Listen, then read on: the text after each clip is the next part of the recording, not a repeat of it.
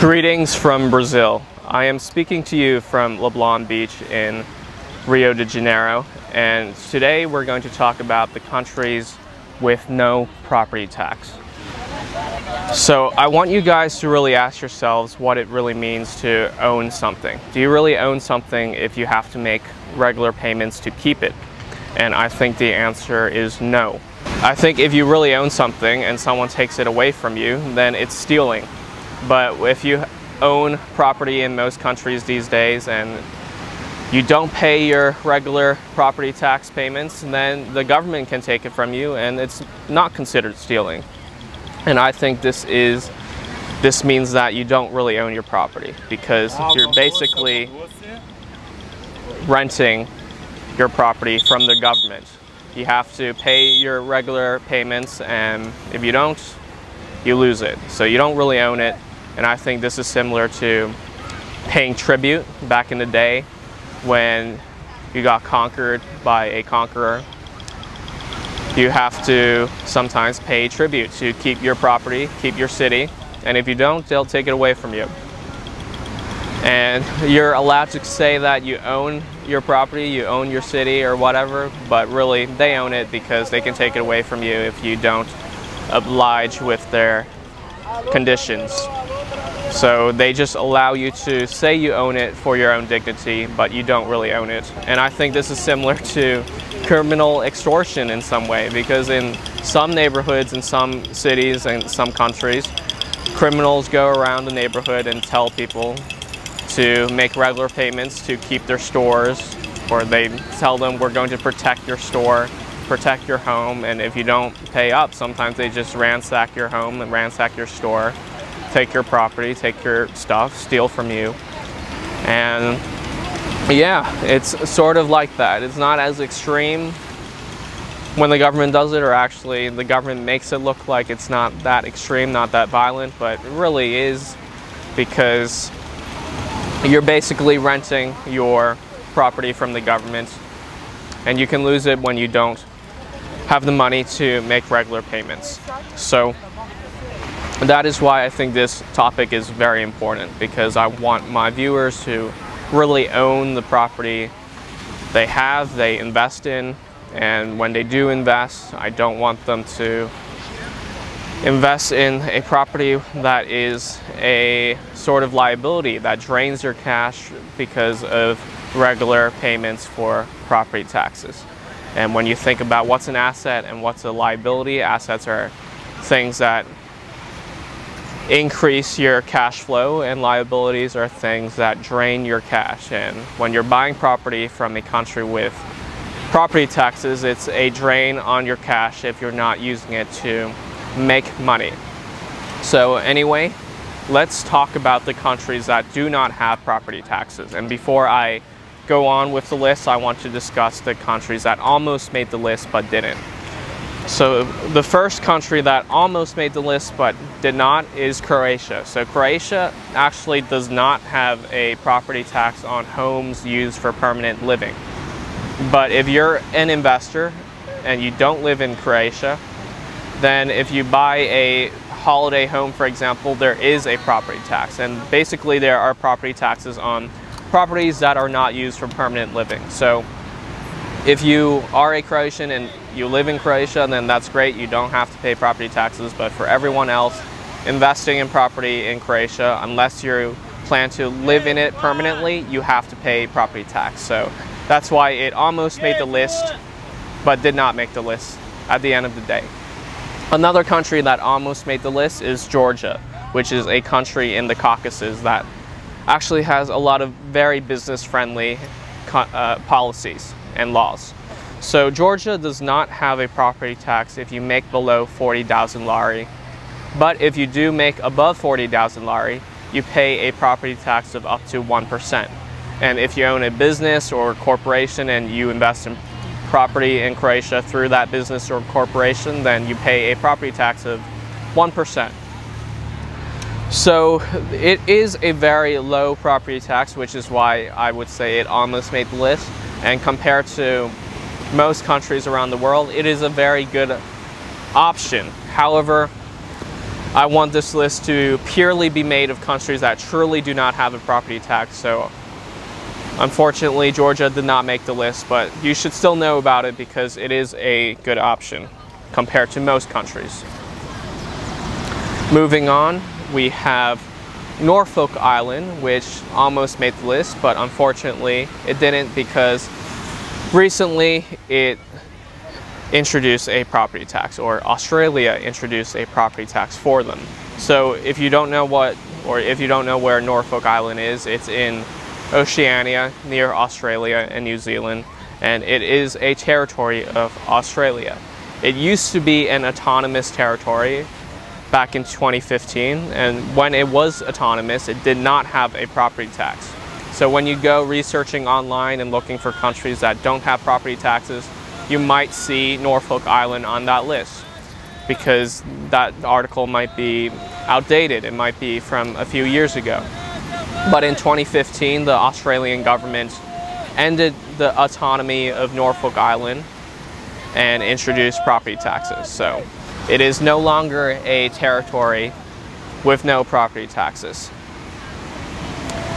Let's move on to the Indian Ocean, and another country that almost made the list is Seychelles. Recently, it also did not have property taxes, but since 2020, the government of Seychelles introduced a 0.25% property tax for non-Seychelles citizens, which is extremely low, and I included it in this list because you probably want to know about it because of its extremely low property tax rate. So it is still a pretty good option compared to most countries, but unfortunately it is not a country that truly does not have property taxes. Unless you are a citizen of Seychelles, then you don't have to pay property taxes. So now let's talk about the pure non-property tax countries that really allow you to own your property. And we will discuss this by region. So the first region we'll discuss is Europe. And the countries or territories that don't have property taxes in Europe are the Faroe Islands, which is a territory of Denmark, Liechtenstein, which is a very small state in Europe, Malta, the island country, and Monaco. Moving on to the Caribbean, and I am aware that the American pronunciation is Caribbean, but I prefer the British pronunciation because that was the pronunciation used in the Pirates of the Caribbean movies, and that's what I grew up with, so I'm going to use the British pronunciation. But getting back to topic, in the Caribbean, the countries with no property taxes are the Cayman Islands, Dominica. Although in Dominica, if you buy property in certain localities like Canefield and Rousseau, you do have to pay a municipal tax, which is basically a property tax. But for most parts of the country, you don't pay a property tax. And Turks and Caicos. Now let's move on to the tropical island countries of Oceania. The countries with no property taxes in Oceania are the Cook Islands, Fiji, although in Fiji it depends because if you do buy freehold land, you don't pay property taxes. Freehold land are specifically country or land that is free for you to hold and you're not liable for property taxes. However, if you do buy land in other areas, then you might be charged a municipal tax, which is basically a property tax. So you should pay attention to where you buy land in Fiji and what type of land it is. Also, Palau in Oceania also does not have a property tax. Now let's move on to the Indian Ocean, and the country that does not have a property tax there is Sri Lanka. And finally, the last region that do not have property taxes, or have countries that don't have property taxes, is the Middle East. And the countries that don't have property taxes in the Middle East are Bahrain, Kuwait, although there are restrictions on foreigners owning property in Kuwait, Oman, Qatar, Saudi Arabia. But for Saudi Arabia, there are restrictions on foreigners owning property in the holy cities of Mecca and Medina. And finally, the United Arab Emirates, which is where Dubai is located. So which country should you choose for buying property and really owning your property and not having to make regular payments to keep it? So it really depends on your individual taste, your individual situation. I would say if you look at the regions that have countries that don't have property taxes, some regions that are very dominant in the global economy, like East Asia and North America, are missing.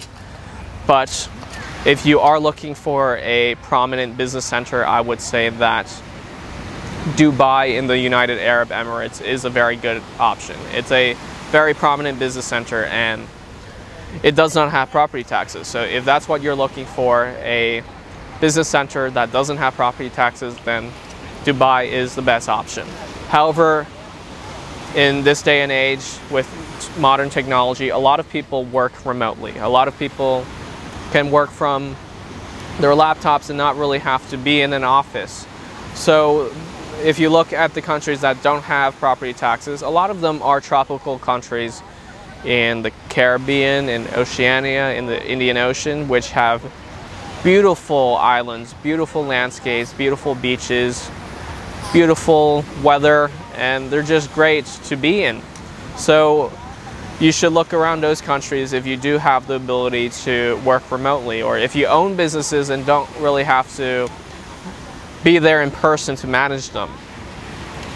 And I would say that for me, I think the Cayman Islands is a great option because the Cayman Islands is very reliably pro-business, free enterprise friendly, and it's one of the most consistent countries in protecting property rights.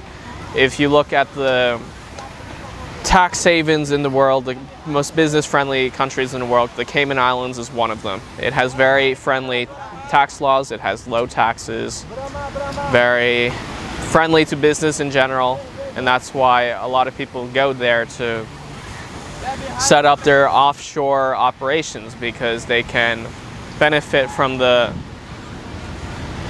business-friendly laws of the Cayman Islands. And because of that, it's actually a quite developed country.